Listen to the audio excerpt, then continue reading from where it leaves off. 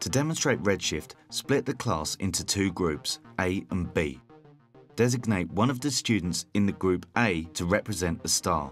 He or she will also be the timekeeper. The rest of the group will represent light waves emitted by the star. Group B will be a group of observers. When you are ready to start, the timekeeper will shout "Go" every 3 seconds. Go. And each time, one of the students in Group A will walk forward at a constant speed in a straight line. Go. Make sure the group know which order they will go in. Tell the observers that each student represents a peak of a light wave that is being emitted by the star.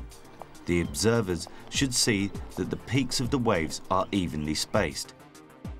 Now perform the demonstration again. Go. This time, as soon as the first student has started walking, Group A should start slowly and steadily walking backwards, but still releasing a light wave peak every 3 seconds. Go.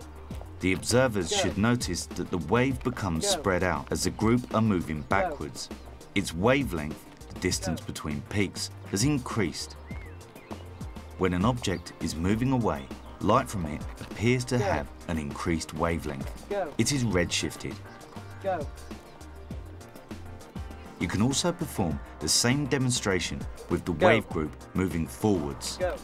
To the observers, the wave will appear to be squashed. Go. Its wavelength will have decreased. When an object is moving towards us, its light will appear to have a shorter wavelength. This is blue shift.